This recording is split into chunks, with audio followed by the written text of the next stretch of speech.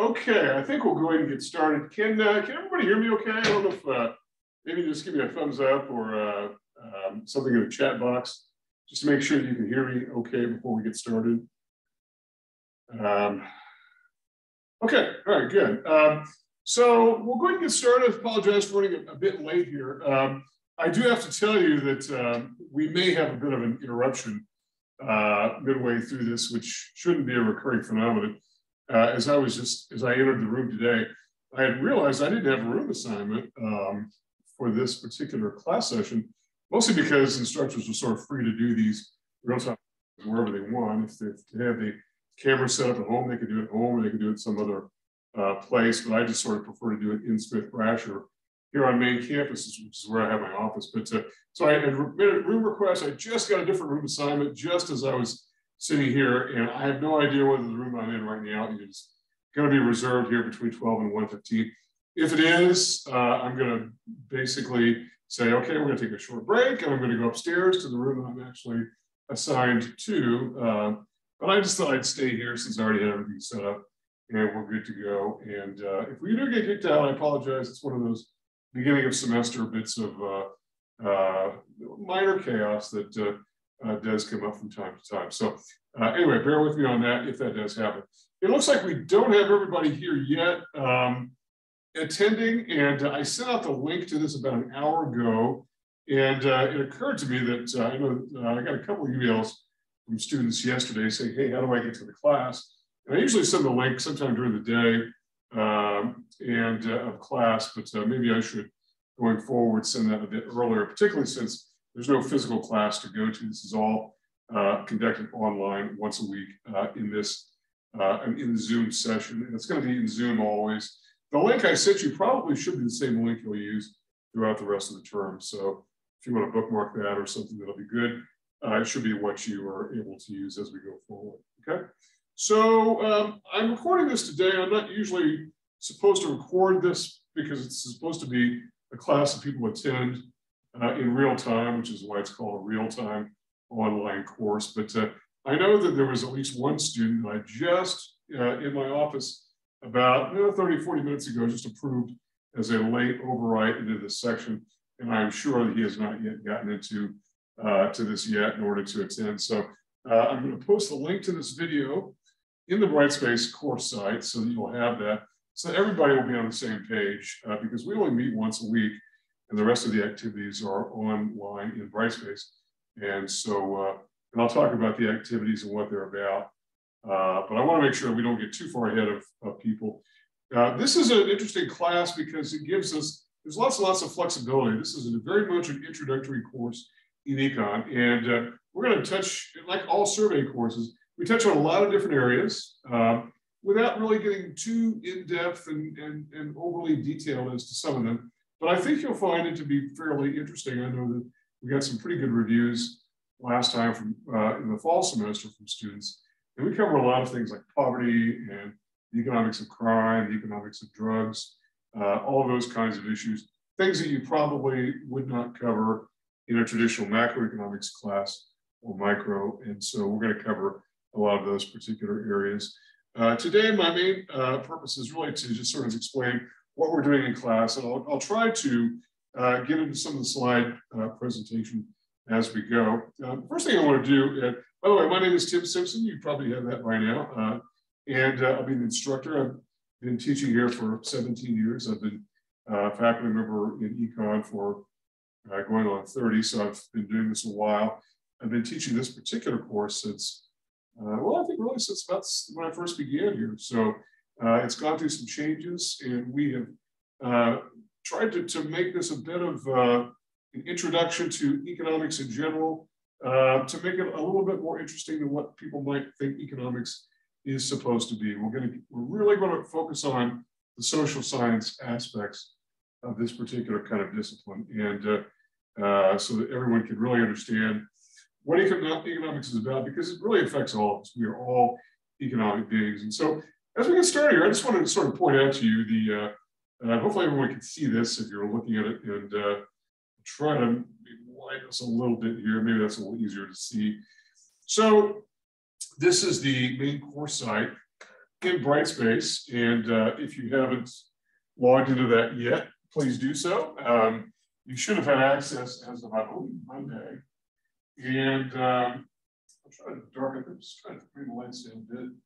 Hopefully you can see that a little bit better now. And so this course is a little bit different. We have all kinds of different modalities of courses we have. For those who like to attend classes in person, we have those. If people who like to do everything online, we have that. People who like to view this stuff live from wherever they are, work, school, another town, wherever, we have that as well. So this class works well for those who don't want to make it into campus. Now, it is a class that you're going to want to attend from 12 to 1:15 every Thursday. There won't be a recording as we go forward. So if you don't get the notes from somebody, you might want to try to, if you're not able to attend a class, you might want to try to get notes from somebody. And there is an opportunity to get to meet each other. And I'll sort of go through the course site here so that you know what's going on. So this is the main page here. I will usually post the link right there. So you just click on that. You can copy that link into your browser, or maybe save that because it's going to be there. It's going to be there for a while, I think. My introductory note there, and then this is my information. My office hours for this class are right after this class, and I'm going to be in the same building at room 201 in Smith-Brasher. For those of you who are familiar with main campus, if you go to the Smith-Brasher Hall, right up the stairs, and it's right on the right side there. All the faculty offices for the School of Business are there. So that's where you'll find me. And in fact, on the syllabus itself, which I'm going to go over here in a minute, it's got all my office hours throughout the week, and they're all going to be in the same place in Smith-Brasher, room 201. So feel free to come by any of those times if you want to meet with me.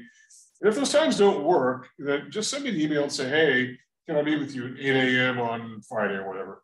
And I'll probably be able to do something like that. That's fine.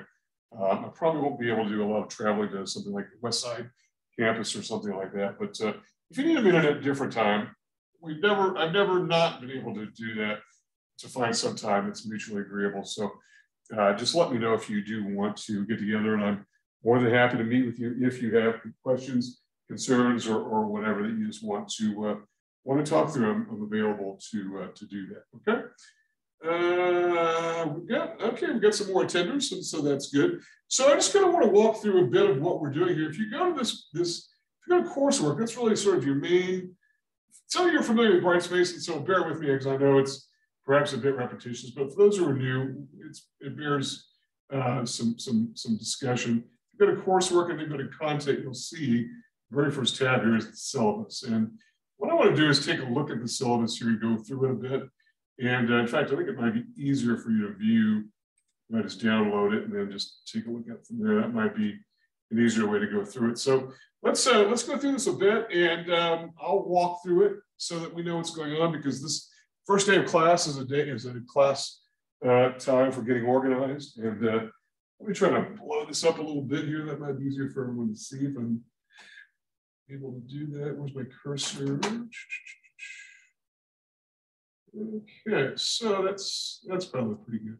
Okay, so this is course Econ 1110. That's the CRA number, and this is a RTOL real-time online course, 12 to 1:15. The fact that you're here, you probably know that. That's my information there. If you want to contact me, email is probably the best way to reach me.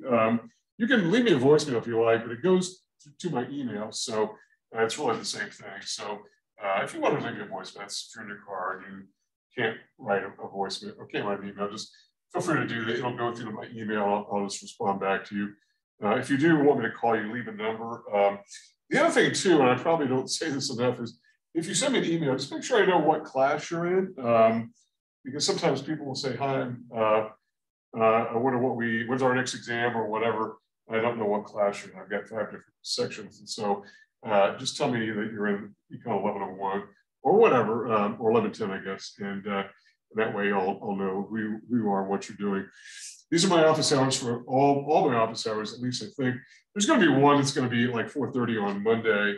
And it's going to be in this room that I'm in right now, which is Smith-Brasher 104, but that's going to be a bit later in the semester. But if you need to meet with me, feel free to.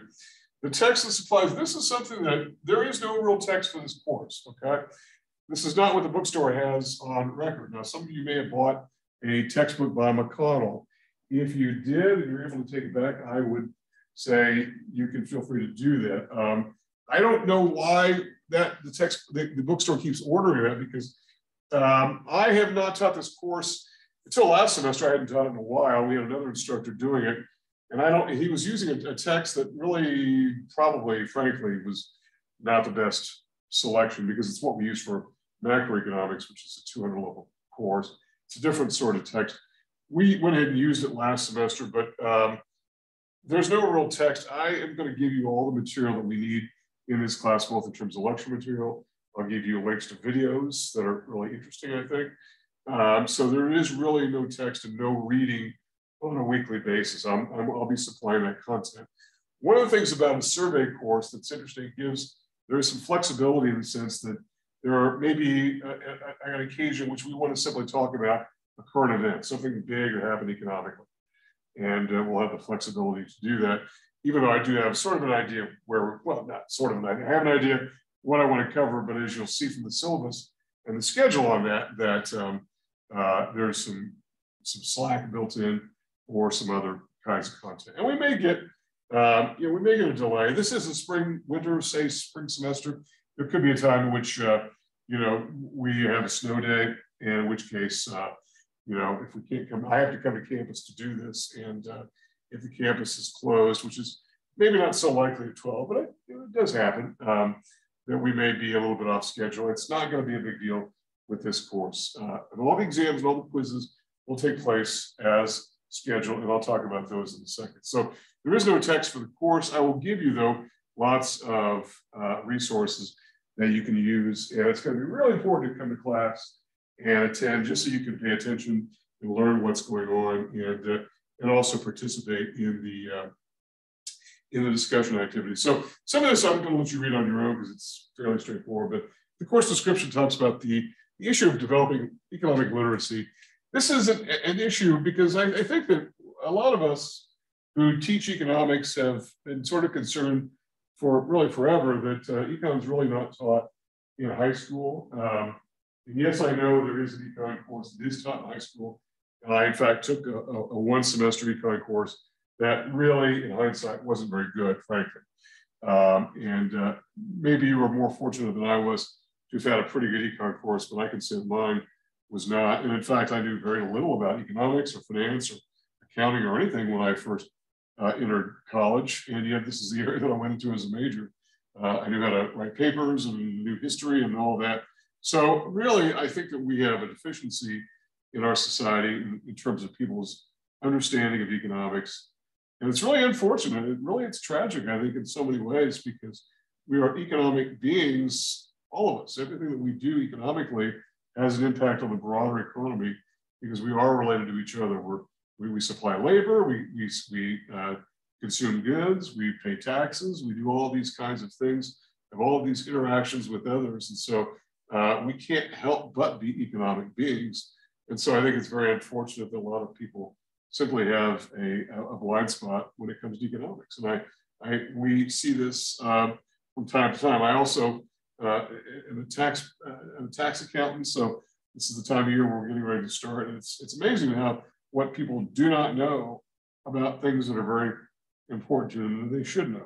But at least for those who are enrolled here, you'll be much more astute when it comes to econ afterwards than you are now, and that's good, and you should be. That's what the whole purpose is to learn. Okay, so we'll talk about the role of individuals and businesses. We'll get to that probably next week. I don't think we'll get to some of this today.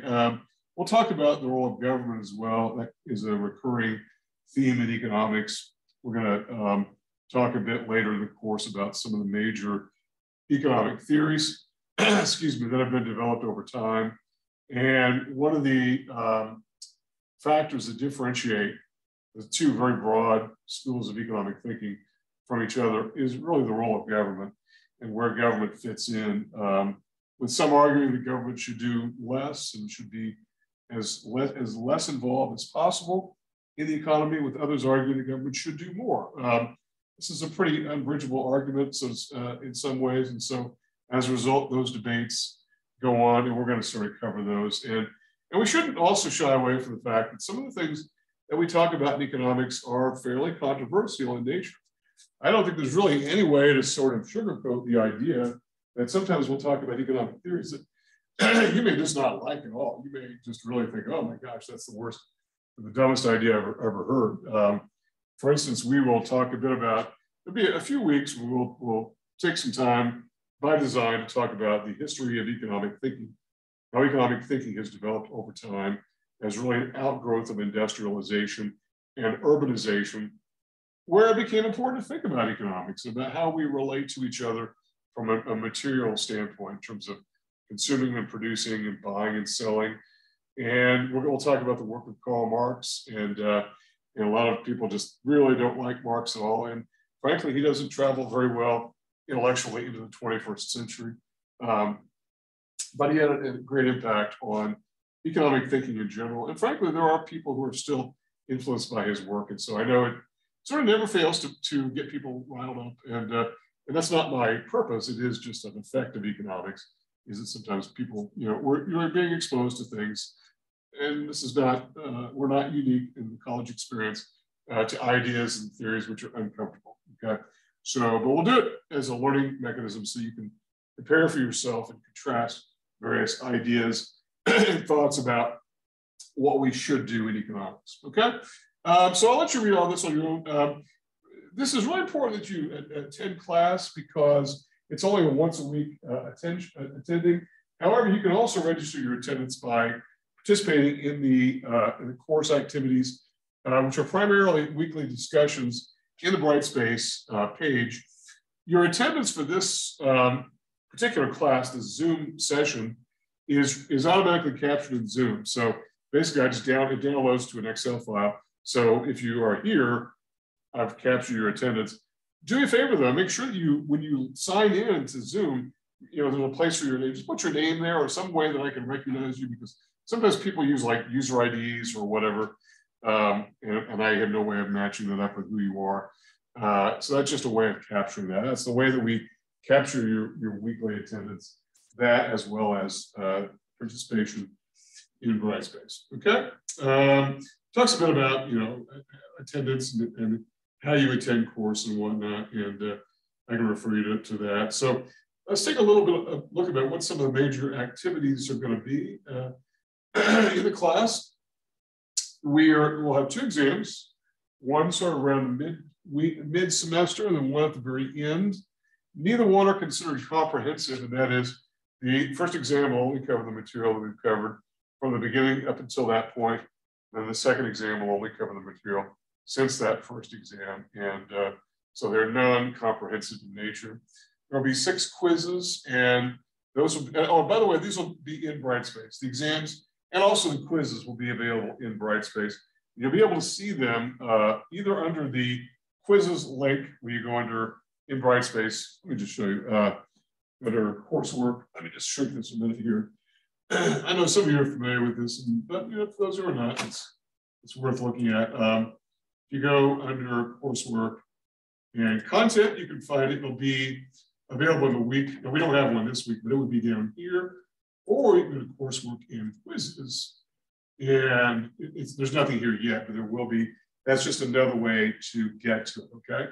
So, so those are the ways that you'll access them. And for the quizzes, you'll have an unlimited number of chances to take the quiz. It'll be available for the weeks that they're assigned. There'll be 6 weeks that you'll have a quiz, and 2 weeks there'll be an exam, and then that's only 8 weeks. The other 7 weeks there won't be any activities, but the weekly discussion. And I'll talk about the discussions here in a minute.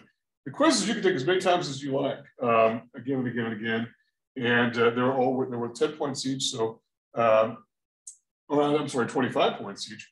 And so if you want to, I had somebody about a year ago who took a quiz like 45 times, and which you're free to do. I mean, that's probably a record, but feel free. I mean, there's no limit that I set. And if you want to just keep taking it again and again, you can. You'll have the entire week to do that. So the class week starts on Monday, it's day 1, Sunday is day 7. Okay, so Monday, day 1, Sunday, day 7.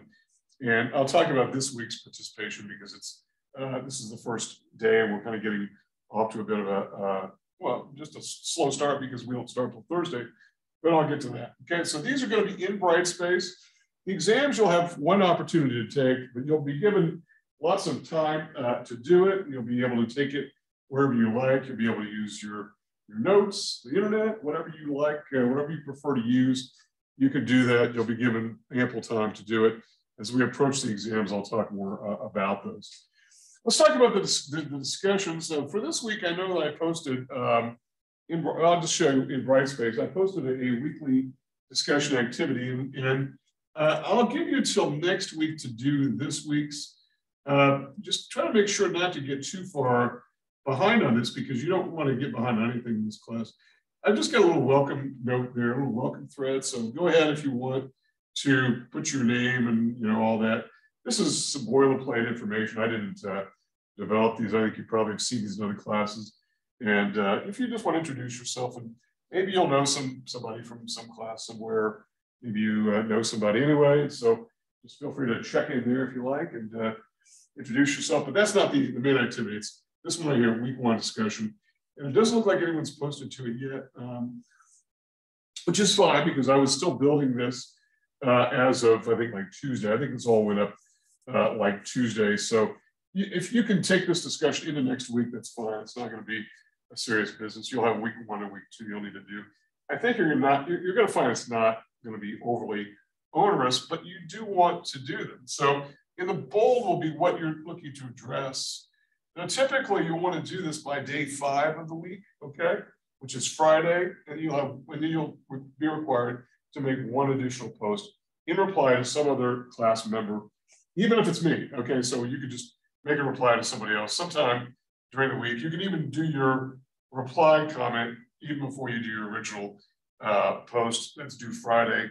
And the reason I make it Friday is because sometimes it'll be tailored to fit the material that we're going to be talking about in class that week. So maybe it would inform your discussion a little more to have heard a little bit about it before you make your post. So you got another day and a half or so to make that because it's until 11:59 p.m. on Friday. And then you can make a reply post at some other time, or you can do it at the same time. That's fine, okay?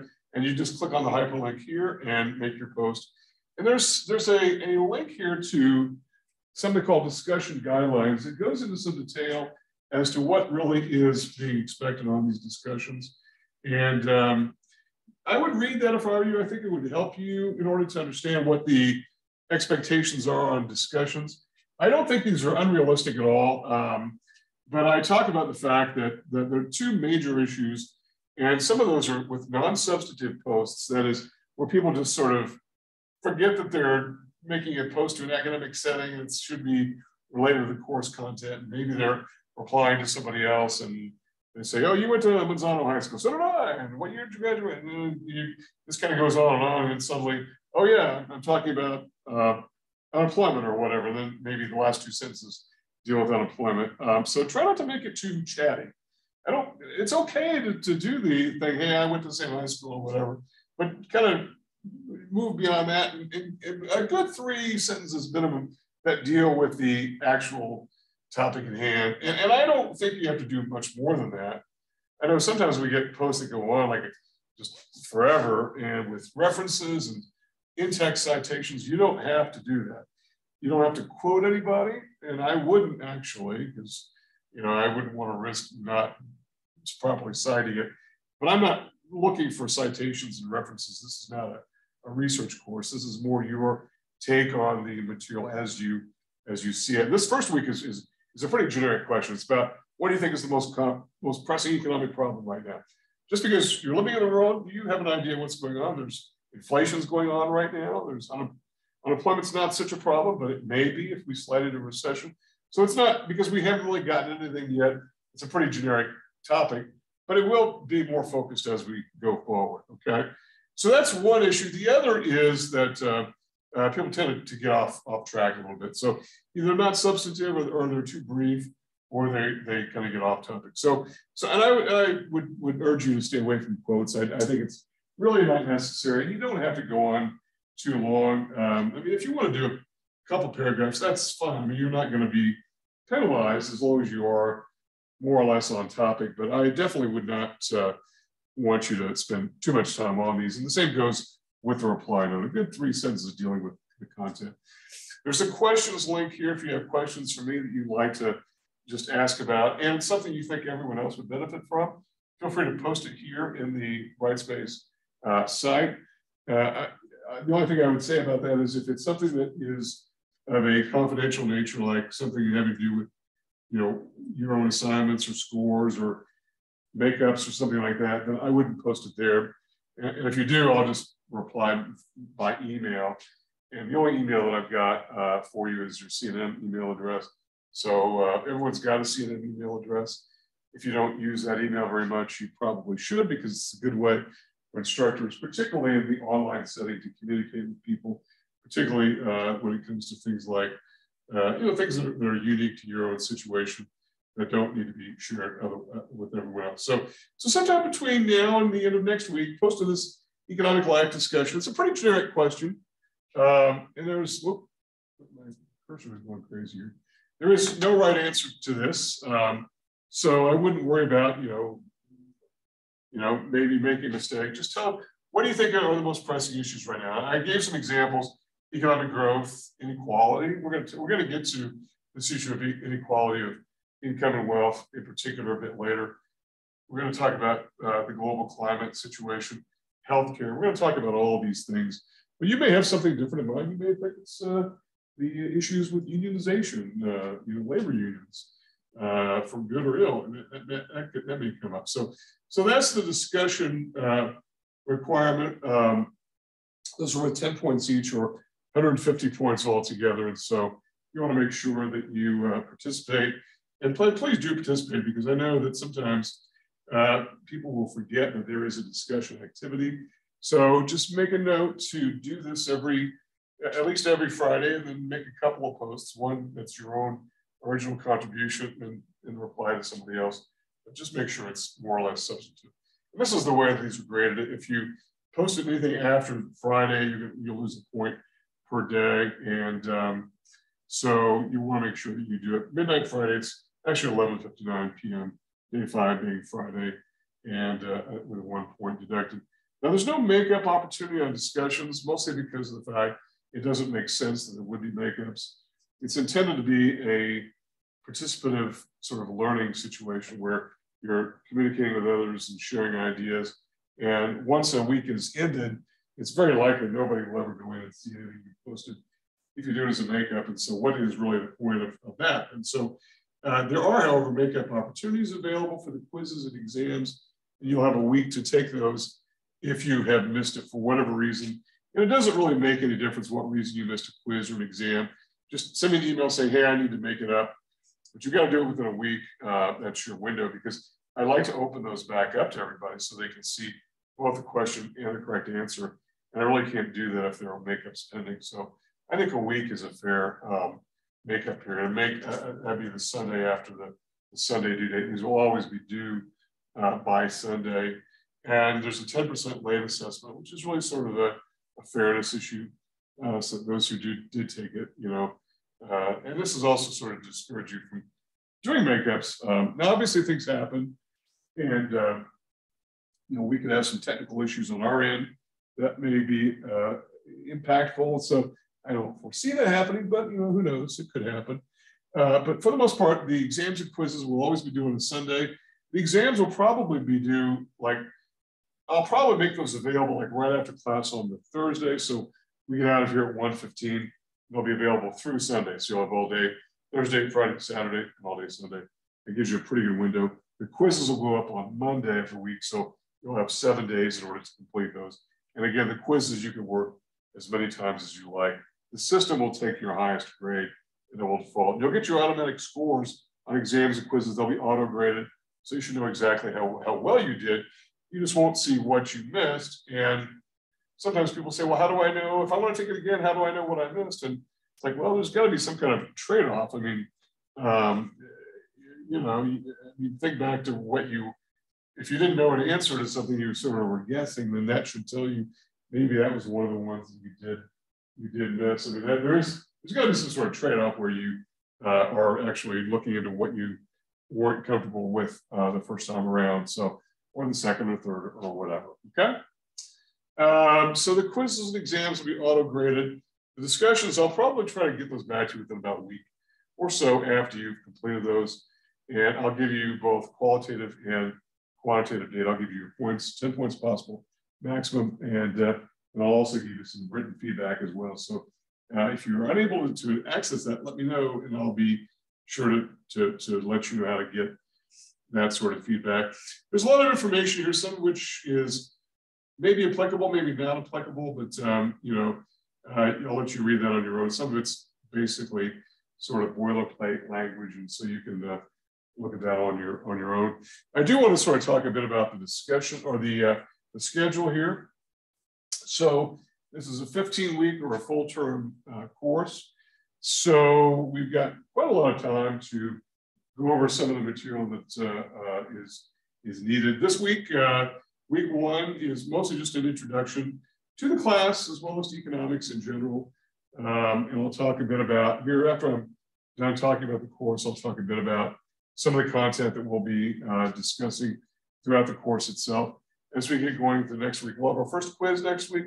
You'll see that available on Monday when you log in. And you can take it whenever up until Sunday next week. And plus, a week one discussion, I'll let you take that into week two. But notice you've got, if you do wait, you'll have 2 discussions to make. But you know, there's no, the only reason I'm doing this is because number one, not everyone is here because they're not all registered. I've got at least, I think there are 2 people. I know at least one is going to be brand new and has not yet had a chance to be input into the system. And so I don't want to disadvantage anybody just because they signed up late. And sometimes people get dropped for all kinds of reasons. You know, financial aid has a glitch or whatever, you know, that sort of thing. So it's fine. If you want to register, if you're registering late, that's fine. You have just a little bit of catch up to do, but it's not a lot, not much at all. Okay, so next week we do have our first quiz. That'll be available. We have discussion. Notice these sort of skip weeks, and so about every other week or so, we have either a quiz or an exam due. We're going to be talking about things like next week, we're going to get into economic actors, that is, who does what. We'll talk about the actor groups, what their motivations are, and who is who. So the first couple of weeks will be doing the who, what, when, where, why of economics. That is who's who and what's what and how's and who's doing what and why. And so that's going to be what we talk about. Week 3, we'll get to demand and supply, which are pretty basic building blocks of economics. And so we'll get to that. We're going to have a brief introduction in week 4 about the role of government and economy. And then we're going to sort of circle back to that later because I want to sort of build some economic theory so that as we come back to, we're going to be talking about specifics of this a bit later in the class, but this is just sort of to lay out for you what government's role is in the economy.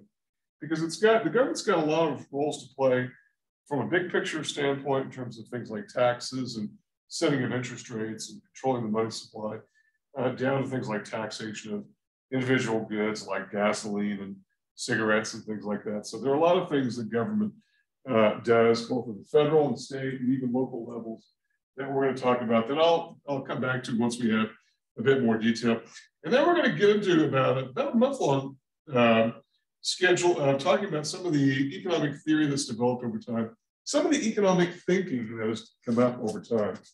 For those of you who may major in econ at some point, and I know it's not the most common major, but it is a good major, you might see a class at around the 400 level called Economic Thought that deals with this in a lot more detail, where you'll really bore into the work of Smith and Ricardo, for instance, very early British economists who had a lot to say about how markets work and how government should operate within the economy. And so we'll talk about Smith and Ricardo and all of this. And I know that we're going to be cutting out some big names here that we won't be talking about, but I may come back. I may talk about them at various times. John Stuart Mill, Jeremy Bentham, people like that. But for the most part, we're going to be focusing on these in this particular section. We'll talk about Marx and Engels, also early economic thinkers that really are associated with the worldview as related to labor, particularly in the industrial context and in the capitalist system. Obviously, Marx was quite the critic and basically advocated a reversal of the capitalist system and some sort of reversion to ownership by labor. You know, his work is a little bit problematic from a modern day view. It doesn't really carry very well. But some of the observations I think are really pretty interesting. And I think you might find some of his work to be interesting. And even Engel's work is, he did some work on gender, and really one of the very first people in the social sciences to talk about gender roles, and from an economic standpoint, that really nobody was talking about. And this was in the 1800s. And so in that respect, maybe a little bit ahead of his time. And I think you might find it to be interesting, even if you don't are not on board with all those ideas. And that's fine. We are not trying to indoctrinate you in any one set of theories, rather to expose you and let you form your own ideas. We'll get into some of the modern thinkers. We'll talk about a guy named John Maynard Keynes, who really was sort of the father of what we think of today as macroeconomics, and that's the big picture view of the economy. He sort of revolutionized the way that people looked at the macroeconomy. We're going to talk about his work. He really is a very significant thinker. And his work sort of, we sort of call he and his followers as the Keynesian school. Excuse me. And then the opposing view is something called the classical school, which we'll talk about the following week. And we'll talk about a number of different theorists who sort of fit into that category. Okay? So that's where we plan to go with that particular bit of economic thinking. Any questions so far about anything I've talked about?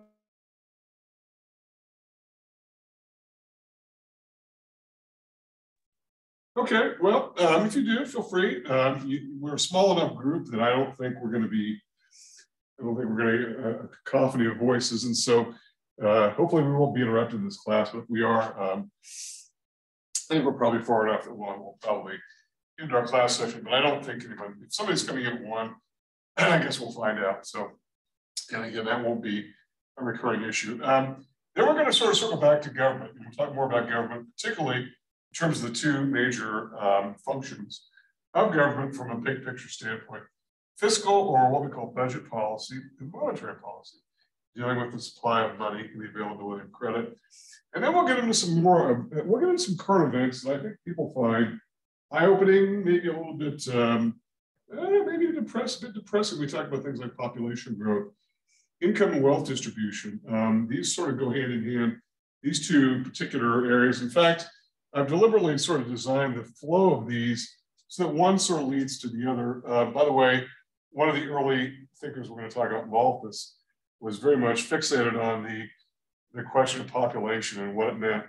His fear was that the population really worldwide would outgrow the food supply, and so we'd have massive starvation or whatnot. It turns out it didn't happen, mostly because producers of food got much better at producing. And so as a result, we've been able to accommodate a much, much larger population, both worldwide as well as in the industrial world, which was really the context he was writing about. So he was fearful of that. But nonetheless, we still have issues with regard to population, because the world's population continues to grow all the time. And the question is, what's the outer limit? What are the resources that can sustain a certain level of population? We'll talk about what some of the projections are, because I know that some of the international agencies that examine and work with these issues have projected that the growth is going to sort of tail off a bit, sort of sometime around mid-century, around maybe 9 billion people.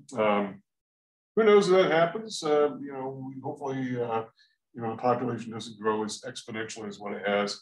But we'll talk about why, and we'll talk about the growth just in the last 200 years. It's just been sort of parabolic, just the increase in global population. And we'll probably, well, we won't probably, we'll attribute it primarily to industrialization and the fact that we are able to mass produce goods and sustain a much larger population than what previously was the case throughout all of human history prior to industrialization. Okay, we'll talk about income and wealth distribution, which are very much definitely related to that. We'll give some figures and stats and all that are very current information. Economics of pollution, which deals a lot with the environment and what's happening with the current state of pollution, what the role of government is. We'll talk about it from the standpoint of economics of pollution and what the costs of pollution are. And the same goes to economics of crime. Students really, I think, kind of like this particular discussion because we're going to focus not so much on the criminal conduct, but rather the economic effects of that conduct and what to do about it. And we'll talk about the work of an economist named Gary Becker, who advocated charging economic penalties to those convicted of non-violent, but nonetheless serious crimes that make people pay for the crimes that they committed. That would be much more effective than even incarcerating them, because he observed that there are some people who don't mind being locked up, which I can tell you that would not be me. I think I would freak out being locked up, but these were his observations. And so we'll get to that a bit through as we go. You can see the quiz and exam schedule there, and you can look at that. One thing I'll tell you is that those are pretty hard and fast dates for the quizzes and exams. And so even if we have a weather-related event or something comes up where we're just simply running behind schedule, we'll still have those, and we just won't cover on that quiz or exam anything that wasn't covered in class. So I want to make sure that we do get to that.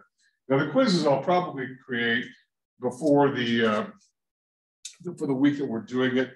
So I may not know whether or not we have snow on the Thursday class, and so I'll probably just make some allowance for that. So maybe I'm going to talk about, I don't know, government, the economy, and I'll post this available before January 30th. Well, it could be that on the class day, which is February 2nd, we have 9 inches of snow, and so the campus is closed. Well, I'll probably just make some sort of allowance for that. So you're not going to be penalized for anything that you haven't been exposed to. Okay. All right. Well, questions about any of that? Hopefully, I've covered all the major topics of interest here, and I'm just trying to find my cursor here. I don't know what's going on here with my. I'm going to try to shrink this, and I'm going to talk about some of the course content here. And my cursor, I think my mouse is not working. I think that's part of my problem here. My mouse is just sort of stopped working on me. There we go. No? Here we go. There we go. Good Lord. We got way off track here. Hello. Do you have class here? Oh, no, I wasn't sure if it was going to complete it. Oh, that's fine. You can do that. I'm just doing a Zoom class. So. Okay. I was hoping there's nobody coming in this class. Yeah, that's no problem. Okay.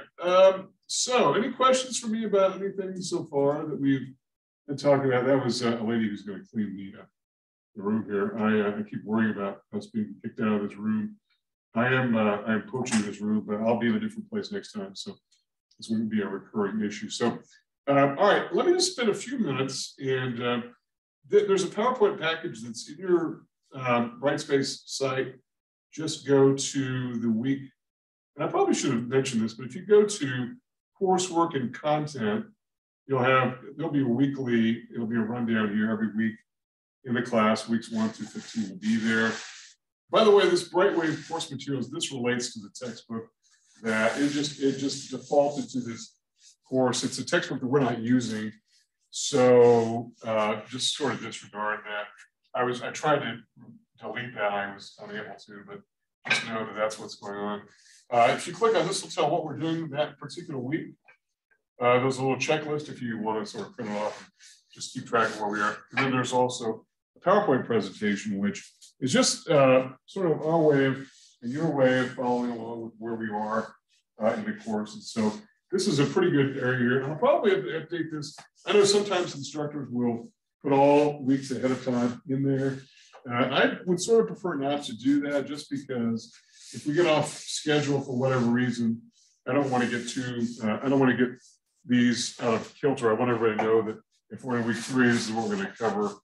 Maybe we don't get through everything, but we are primarily focused on that. So I don't want to get too out of whack. So anyway, let's talk about what's going on here. I just want to cover some introductory content.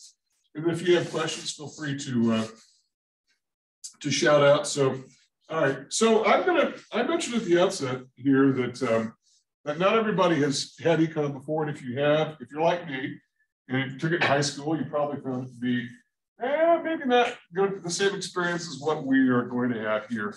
So I'm going to start from the beginning and assume that we need to describe everything about economics. And so we'll start with a question.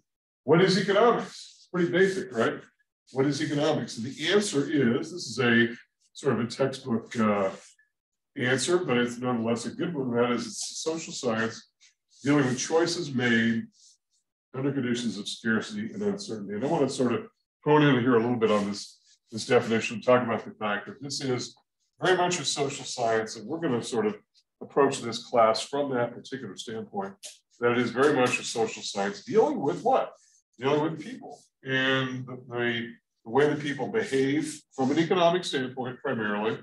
There will be some overlap that you'll see with some other disciplines. And in fact, in the area of this economic social science that is becoming very popular is something called behavioral economics, which is sort of the intersection of economics and psychology. And if we have some time, maybe toward the end of the class, because I did build a couple of weeks in without any specific topics, so that we could cover some things with that. It's built-in flexibility. I wasn't running out of ideas, just I wanted to build in flexibility. We may get into some of the behavioral economics aspect because people do find that to be very interesting. I do know that at C&M, the major of psychology is becoming very popular. So I don't claim to be a psychologist, but that is an area that is important in terms of its interaction with econ. And one of the things about a social science like econ, as quantitative as we are, and I think we're probably the most quantitative of the social sciences. You know, political science may rival us a bit, but I don't think they're quite there. But the thing that we should know is the fact that we've got very few laws in economics, unlike chemistry and physics, where there is a law. The law of gravity is going to be the law of gravity today. Next week, it's going to be the same on Mars. I mean, it's going to always be the same. It's constant. But we really don't have that in economics. We have a law of demand and we have a law of supply. And even there, as we'll see in a couple of weeks, that there are goods for which the law of demand doesn't really hold up. They don't apply. Not very many goods, but there are a few. So even that, one of the two laws, the only laws we've got, is really kind of squishy in that regard. So, and it's because of the fact that as people, we are not as predictable as the moon and the stars and all that. We make decisions sometimes based upon uncertain information. And this is really important for what we're doing in this class. We make choices sometimes dealing with when we're uncertain about what it is that we're doing. And it's an interesting but yet relevant phenomenon in economics. And sometimes we're dealing with uncertainty. And that is like in the realm of macroeconomics, which deals with management of the economy from a big picture standpoint. One of the metaphors that's long been used is this idea of driving a car by looking in the rearview mirror. That is, we really don't know what's coming. Nobody really can tell the future. And anybody who says that they can tell the future has really got to be looked at skeptically, frankly. I think you do. We're all oftentimes surprised by what happens. And it's because we don't have information. And the whole rearview mirror thing is the fact that the information that we're using in economics is all historical. There is nothing that tells us exactly what's going to happen in the future, even though as economists, we're often tasked with making forecasts. And that is part of our job. But we're not saying that we absolutely guarantee you that the inflation rate is going to be this next month. It's what we think is going to happen based upon our observations and our measurements. So uncertainty is a big aspect of this. And we do things a lot of times with imperfect information. And if we have time toward the end of the semester, we'll talk a bit more about this idea of information uncertainty and how it really distorts markets, frankly. If you consider the fact that I want to buy a used car, right, from you, you've got a used car, you want to sell it to me. You might be tempted, if you are unscrupulous, to conceal from me the fact it's been wrecked, or that it makes a shimmy if you get over 60 miles an hour or something like that. You prefer I not learn that information, right? But I would need to know that if I'm wanting to make an intelligent decision. So uncertainty is one of those aspects. It's what we call asymmetric information. But also we're also dealing with scarcity, and that's really more relevant to sort of an overall concept of economics. Scarcity is everywhere. We are faced with scarcity. It is inherent in the human condition. And in fact, I would dare say that if there were no scarcity, we probably wouldn't have anything like a discipline of economics. What would be the point? If everything that we wanted were available to us, like in Star Trek, where they walk into their quarters and they walk up to their computer and say, iced tea, and boom, iced tea just appears, and or lobster, thermidor, or whatever, it just sort of shows up. If everything were that easy, then I don't think we'd have to worry about scarcity and what to do about things. But we do have scarcity of natural resources, scarcity of time. Somebody mentioned in my class yesterday, scarcity of labor, which is particularly relevant at the moment. And I think probably a year ago, I don't know that people would have said we have a labor shortage, but we definitely do. We definitely have a labor shortage, which is why our unemployment rate is so very low, and why entry-level wages in some positions are going way up. And it's relatively easy to find a job right now. 6 months from now, that might not be the case. Jobs may be much more scarce. So scarcity is something that comes and goes, and we can't always hang our hat on things being there. In smaller economies that are much more dependent upon crops, particular kinds of crops in particular, they could really be wiped out, and their economy could be really devastated by a bad crop. So Brazil relies a lot on sugar, and if the sugar crop is bad that year due to excessive rain or drought, it's bad news for that economy. We're big enough that that may not impact us if any single crop goes down, or even if drought or floods impact us, but there are a lot of economies in which that could happen. So scarcity of all kinds of things, okay? But let's talk about let's get a little bit more concrete with our definition of scarcity here. And if we were to give a definition, that would be pretty rigorous. What would that be? Well, I pulled this from the dictionary itself, so I didn't have to go very far here. I did cite my source, and so this comes from Webster's, where it's the quality or state of something being scarce, the want or provisions of life. And I like the second definition a bit better because it sort of matches and uses economic terminology. It's sufficient in quantity or number compared with the demand. In other words, if the supply of something is insufficient in relation to the demand, then that's inherently scarce. That's a condition of scarcity. And so as a result, we have to deal with the issue of scarcity. At the moment, we've got a labor shortage. A lot of companies are trying to hire people desperately. And I know I've been saying to students for a while that if you're looking for a job, you really want to nail something down, you might want to get on that before the economy begins to slow down, because I think we're already starting to see some layoffs among big firms, and I do think that'll work its way through the economy. And so right now, there's a lot of plentiful abundance of jobs. You might not find that in about a year from now, or less, probably less actually, because I do think that we are probably headed for a recession as a downturn in the economy. So that would be a scarcity of jobs, but there's a scarcity of a lot of things. And so scarcity is, in fact, the human condition. There's always scarcity of something, even if it's time, by the way. Even if it's time, we have an infinite, it's not infinite. We know that we've got a limitation. We don't know how long we're all going to be here, but we know that we've got a limited amount of time. And I can tell you, as somebody who's been around probably longer than most of you, I think time just goes flying by as the older you get. So that is an issue of scarcity. Okay, this leads us into something called the economizing problem.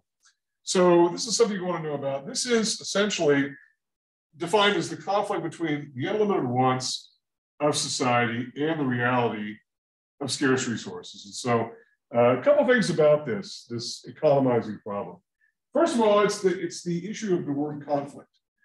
And one of the things that I should mention at the outset here, as we start to kick off this course, is the idea that conflict is something that is also inherent in economics. And that is that we always are faced with the situation where somebody wants to buy something and somebody wants to sell something. Okay, pretty basic transaction goes on billions of times a day worldwide. But the seller wants a high price and the buyer wants a low price. And we don't really have a society in which we haggle over the price of too many things. And so it's a conflict. If you don't like the price, it may be no deal, but that's a conflict, isn't it? Because the seller wants something different than what the buyer wants. That's an inherent setup for conflict. And I don't mean conflict like a violent, confrontation or whatnot, some sort of smackdown. It's really just the idea there are opposing forces. In this case, and we'll talk plenty about these opposing forces throughout economics, and certainly Marx when we get into him, he talked a lot about these ideas of forces pushing against each other. And he drew a lot from philosophy on that. Here, we're simply talking about the fact that society generally has an unlimited set of wants, and yet bumps up against the reality, which is a reality of scarce resources. And that is the idea that we want, and it is believed, at least, that our wants are unlimited. Now, you may feel something differently about that idea of unlimited wants. And in fact, there is occasionally people do sort of push back against the idea that our wants are truly unlimited, that they've got no bounds, that we want. And but yet I think that's a pretty good way of viewing human nature, because if you just look at something like healthcare, for instance, and medicine and medical cures, we solve one particular problem, but we don't stop solving problems. We go on to the next thing, right? I think the March of Dimes was set up to deal, I think, with polio, if I'm not mistaken. I could be wrong about that. But whatever the original intent was of raising funds from people was eventually solved, but they still exist because they're trying to deal with other things. And so as a result, it's the idea that our wants are thought to be unlimited. And if you disagree with that, well, then you'll feel free to disagree with it. But nevertheless, it is part of what is theorized as being what's called the economizing problem in economics. And it is the central issue of why we have econ in the first place. I want to also talk about something that is this issue of wants versus needs. And the question is, have we truly satisfied our society's needs?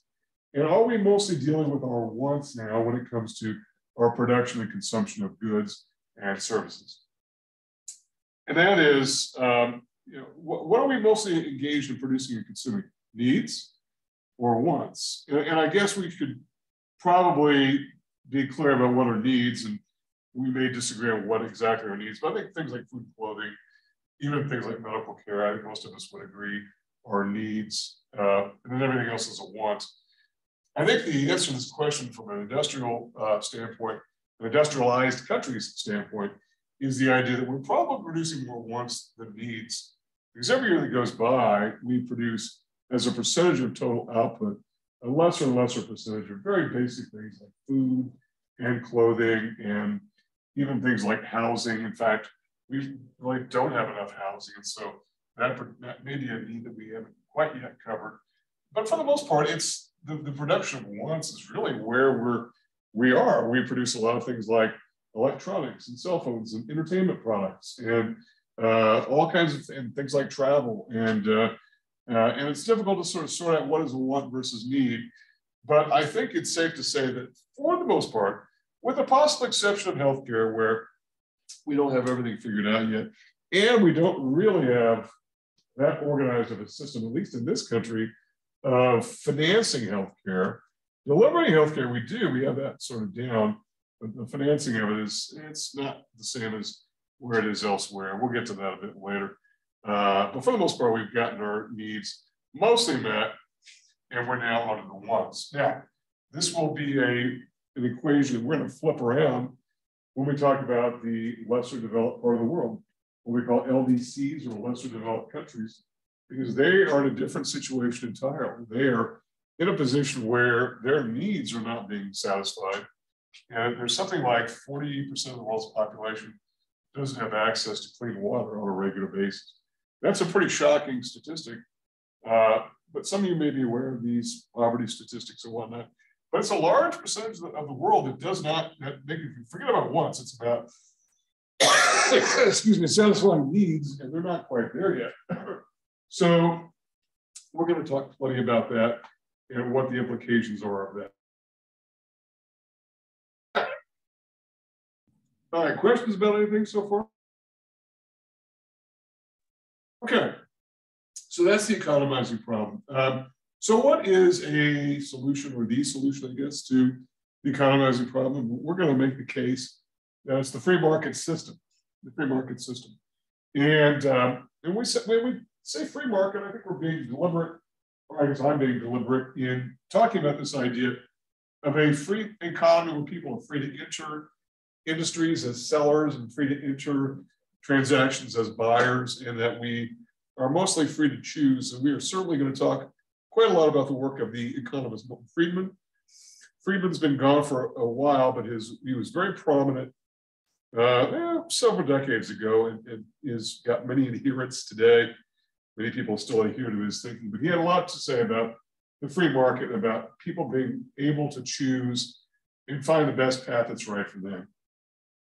Now you might think, well, that's pretty obvious. Okay, of course we're free to choose. But what's he talking about? He's talking about that system in relation to those systems that were controlled by governments from a centralized standpoint. We're talking mostly about those former Soviet bloc countries, those Eastern bloc countries, in which those countries had very definite, rigid government control of the economy, where they infamously had things like 5-year plans where they would sketch out the amount of production of everything, the number of refrigerators, tubes of toothpaste, you name it. It went to excruciating detail. And that system didn't really work very well because it was just simply too hard to measure what people's demands were going to be. And it's better to let the market work itself out, even though it's not perfect. And I want to make clear that even though the free market system is, I think, observably better, superior to the command economy, it's far from perfect. And we have issues that we need to address, which is why we need government to protect consumers, because, what's to stop producers from making defective products and not really caring? Well, we have a system that prevents them from doing that. And when they do that, then they get penalized, and that protects all of us. That's good for us. And we want that sort of thing. So free doesn't mean free to create dangerous products. It also doesn't mean you're free to go steal your neighbor's TV, right? Doesn't mean that's not going to happen, but we have laws in place to try to protect against that. And so there are problems with free markets. They sometimes do get excesses, and we've certainly seen that. If you've been following the news at all, you probably have found it difficult to not hear something about the cryptocurrencies and whatnot, and how one of the particular crypto exchanges has gone under, and the founder is under indictment and whatnot. And that's an example, really, of one of the excesses of an unregulated marketplace. And we're going to talk about the value of having some government involvement, but that doesn't mean government deciding every single decision. We still have the opportunity to make decisions within the constraints that government sets for us, for really, frankly, our own good. It's like a basketball game that didn't have any referees. That would not be a particularly good game. There would be lots of fouling going on, and it would get out of hand, wouldn't it? So we don't want things to get out of hand. We want an orderly system, which is why we have our markets, which we define as an organized means. Keyword being organized means by which people exchange value.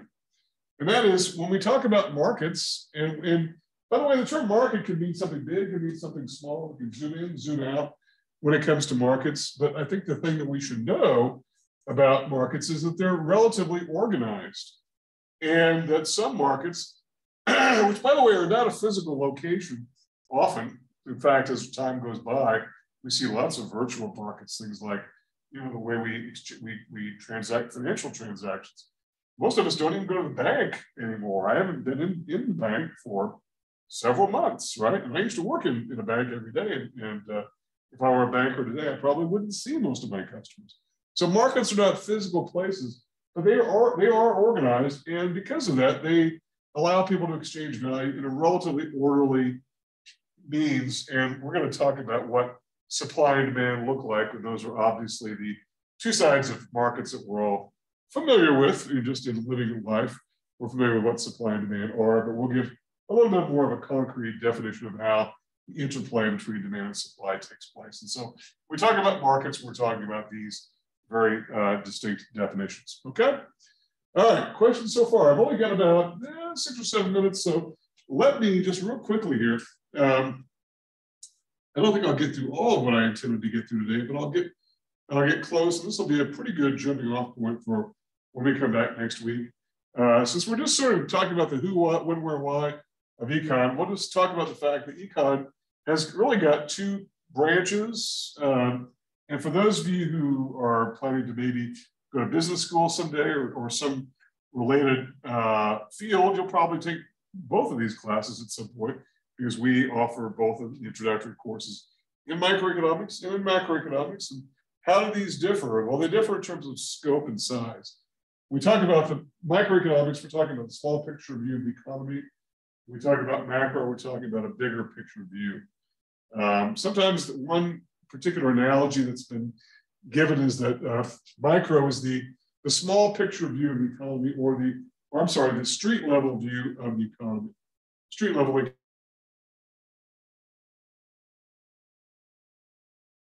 That one metaphor is that if you walk on the street, you see individual firms selling individual goods at individual prices, and this term individual comes up again and again. And it's often been likened to where we live on the street level. That is, we go to work and we're earning a wage. We turn those wages into spending throughout the economy. These are the daily interactions where micro lives. But we're also part of a macro picture, whether we know it or not, because every time we buy something or we get paid or we pay taxes, we're sort of racking up the numbers for the entire economy in some giant computer somewhere, right? Or many computers, but you were participating because we're all economic actors, unless we're totally off the grid. And I assume if you're on a Zoom call, you're not off the grid by definition. But that's what the difference is, the street level view versus the view from outer space, which is the big picture view of the economy, including the global economy, because we do talk a lot about the global economy. We're going to get into a lot of issues concerning global economics, because it really is an important thing for us to be talking about here when we talk about econ as a social science, which I do want to maintain the focus. Micro, you could simply sum up and say it's the study of markets. I think that's probably a fairly good definition, that we sort of slice into individual parts of the economy. If we're talking about the auto industry, we're not worried about the aerospace industry or telecommunications. We're only interested in the auto industry, so we can slice into that and look at what's going on. Whereas with macroeconomics, we're studying the entire thing. And macro involves very large variables at times, much larger than what you'd even find in micro. Some of the subfields that go within this, and I know that most people here will not enter econ as a profession. If you're an average class, it's not a very large profession, but nonetheless, it's probably important to know what economists are up to. And I've got a slide that follows that I'll pick up on next time. I talk about what economists do. But among these, they specialize often in these subfields like labor economics. We'll talk plenty about labor and wages in this class. Industrial organization, if you take a micro course, you'll learn a lot about how industries, which are the ecosystems that businesses operate, differ from one another and why. You'll get into that. Information economics, which is what I mentioned, this idea of imperfect information. Financial economics is very much related to monetary economics. And industrial regulation, which we will talk a bit about. Those are subfields of micro. Within macro, we're going to talk some about monetary economics. We will get into that. Toward the end of the class, I think around week 8 or 9, we'll talk a bit more about monetarism, monetary thinking, monetary policy from a government standpoint. And by the way, whenever in macroeconomics we use the word policy, we're almost always talking about government policy, almost always. Trade studies, that is international trade. Business cycles, we'll talk a bit about business cycles and what to do about the ups and downs of business cycles themselves, okay?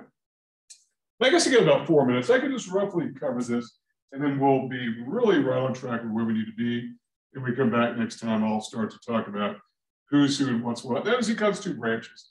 And, oops, wait a minute. I'm not econ's 2. It's what do economists do? Sorry about that. What do economists do? If I can get my thing to advance here, which, there we go, good Lord. My mouse is kind of defective here. So what do economists do? They do a lot of things, and I'll let you read most of this on your own. Teaching and research, there are a lot of opportunities, first of all. Even though it's a fairly small occupation, there are lots of opportunities for those of you who like econ. Some do, and I'm not so naive as to think that everybody loves econ the way those of us who have been in our profession do, but you know, I understand that. We're sort of like the dentist. Not everybody likes to go to the dentist, and there are people who like to go to the dentist. We're all different, but it's a small occupation with lots of opportunity. If you decide that you like econ, teaching and research is like what I do. I also run my own business, and so I've got both of those covered. A lot of them work in government. They provide consulting both to political leaders as well as to corporate heads. And so as a result, they are often involved in that. And then they make statements that are important to note. And this is going to be a jumping off point next time. We're going to talk about the difference between positive and normative statements. And that's a good place for us to stop right here, because we're going to talk about what the differences are between these two kinds of statements, positive statements and normative statements, because this one in particular, normative statements, deals with economic policy and what should be done. The word should is very critical to this definition, okay? So that's a good place for us to stop. Does anybody have any questions for me? Feel free to enter something in the chat box if you do, or you can speak up. We're a small, I think there are only 8 of us on this particular call. I will post a link to this a bit later in the Brightspace site under this week 1. I won't do that on a routine basis, but given the fact that it's the first week, we've got a couple of people who are not yet registered. I don't want them to not have the availability of this particular lecture. But can I answer any questions for anybody before we get going? Okay, well, go ahead and make sure that you, let me see here. I've got somebody in the chat box. Bear with me here. I do not know what is wrong with this mouse on my computer. Here we go. Let me see if I can. Okay, all right, that's fine. So thanks to you too. All right, so make sure you participate in the discussion. At least say hi and check in the welcome introduction tab, and I'll look for you in the discussions. If you have any questions about anything in the meantime, feel free to get with me. Just send me an email or call me, whichever you prefer, and I'm more than happy to help you. So I look forward to working with you all this semester. And for now, we'll say goodbye and have a great weekend, and I'll see you next time.